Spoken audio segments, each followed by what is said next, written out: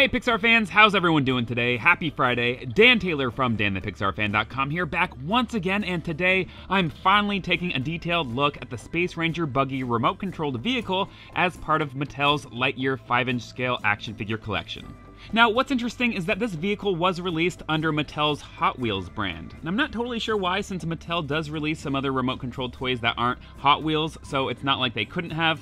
But maybe the Lightyear team there at Mattel just felt like, since Hot Wheels does have their Hot Wheels RC category already, why not collaborate with them? Maybe they also felt the Hot Wheels logo would be a selling point as well. No idea, just throwing out guesses here, but definitely let me know if you have any insights, since I am curious.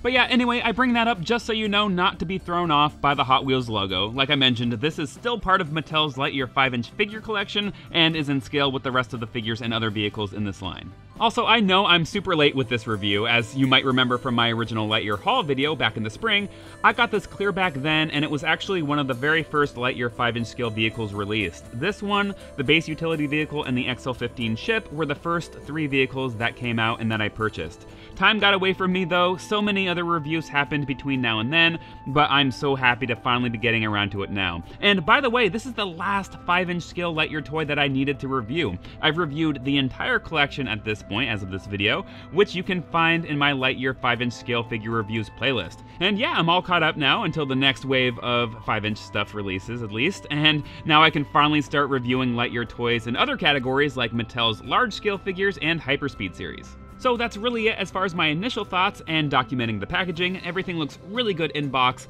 but now it's time to take this thing out of the box so we can see just how well it works. What's the fun of an RC vehicle just sitting in the package, right? Yeah, exactly. And here it is, guys. Things are looking really good already. I dig it. And if you couldn't tell, first off, a 5-inch Buzz figure is not included. That's just a cardboard stand-in used as an example of how the 5-inch scale figures can fit inside the buggy. Now, to get the vehicle completely out, there is just some tape and a few little plastic twisty doodads that you need to remove on the back and bottom of the cardboard insert here, and the buggy will pop right on out. A quick, hassle-free removal, and here's a closer look at the cardboard Buzz.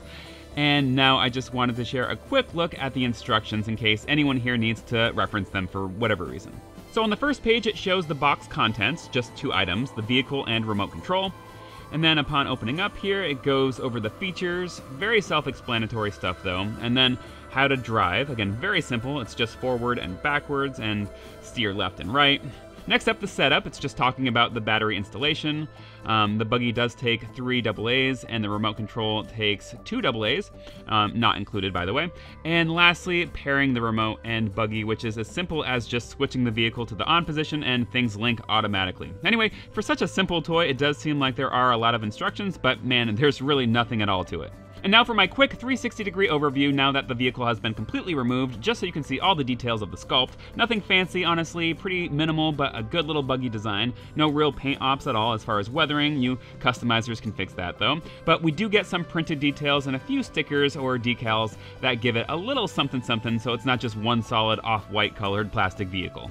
The steering wheel doesn't turn at all, however the mounted gun on top can rotate 360 degrees, which by the way isn't on the Star Command buggy vehicles seen in the film from what I could tell. Which leads me to my next point, this buggy is only loosely inspired by similar ground vehicles seen in Lightyear driving around the Takani Prime base. Buzz even rides in one on his way to his first test mission.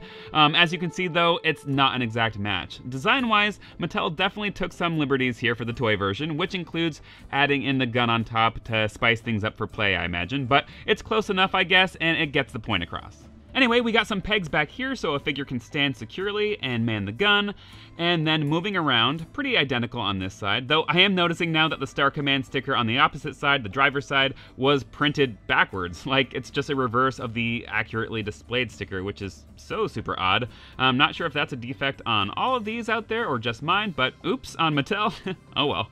The tires are rubber, by the way, which is nice. It feels like they'll have a good grip, and they have some solid treads as well. Looking underneath here, you can use this to adjust the steering alignment if the buggy isn't driving straight. Here's the on-off switch. The circle is off.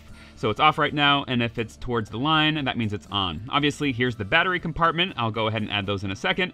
And I think that covers just about everything, guys. Things are pretty lightweight, yet decently sturdy. I mean, feels pretty typical for an RC toy like this. And yeah, not a super rugged RC compared to some out there, of course, but this definitely can be used outside if you'd like, in different environments and on different terrains. For me personally, though, I'll be keeping this as an indoor toy just to keep things in good condition. I don't want to chew things up too much or get the buggy dirty, at least for now. So sorry, I won't be testing how it performs outdoors. And here's a real brief look at the controller. Very basic stuff, but hey, I like it that way. Simple is sweeter for me most of the time, and I'm glad it actually comes with its own remote so I don't have to link it to my phone or something like that. There is the Hot Wheels RC logo and battery compartment on the back, Star Command logo on the front, we got the forward and backward button there on the left, and the left and right button on the right. And now for what I'm really interested in testing out, let's get some figures in here. Okay, so far Buzz on his own fits just fine, a little tight, but it's fine. Mo looks really good on the back there, he fits great. I mean, you can put really any figure standing back there, I'm just going with what the packaging suggests here for now. To me, it does seem like the gun should have been mounted a little bit higher so it's not so awkwardly close to the figure's shoulders, especially when you get two figures in there, but hey, just a thought. Now the question is though, can I actually fit another figure there in the front passenger seat next to Buzz? Let's check.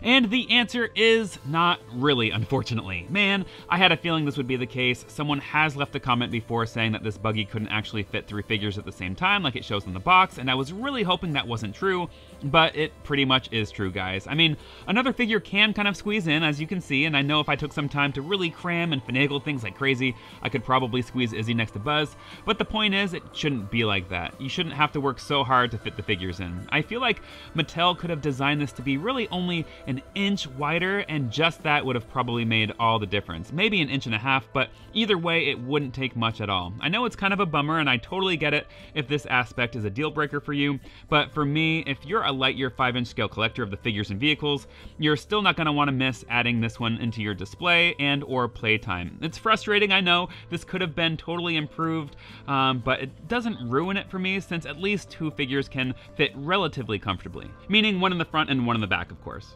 Alright, so I just got all the batteries installed, and all you have to do to pair things up here is turn the switch to the on position on the buggy itself, wait a couple moments, and then hit any of the control buttons on the remote. You'll notice the red light on the remote will turn on, sometimes it blinks when it's pairing, but when you see the solid red light, that indicates things are paired and you're good to go. So yeah, we're actually good to go right now. We got forward, yep, backwards, good, and then right, and left. Okay, looks like everything is working as it should, so let's see it in action. All right, here we go. Nice, okay.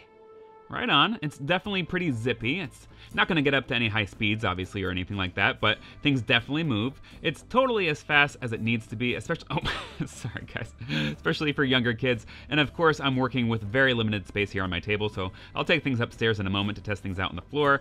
Here, I just really wanted to make sure things were connected and that it moves as it should, and it seems to be all good. Sorry, I promise I'm not this bad of a driver in real life. Oh, no, dang it. Okay, this better not be broken. Hold, please. Okay, so no worries, we're back and it's all good. I just took things upstairs for a speedy demonstration on the floor as well, just to give you, hopefully, a slightly better idea of how it drives. And I do love it, guys. I just have to practice driving this a bit more and in a bigger space, but I'll get better soon. Now, before wrapping things up, here we have the RC Buggy there in the middle next to some other Star Command vehicles, just so you can see a size comparison. We got the crawler vehicle from the Ultimate Star Command base playset on the left, and the base utility vehicle on the right.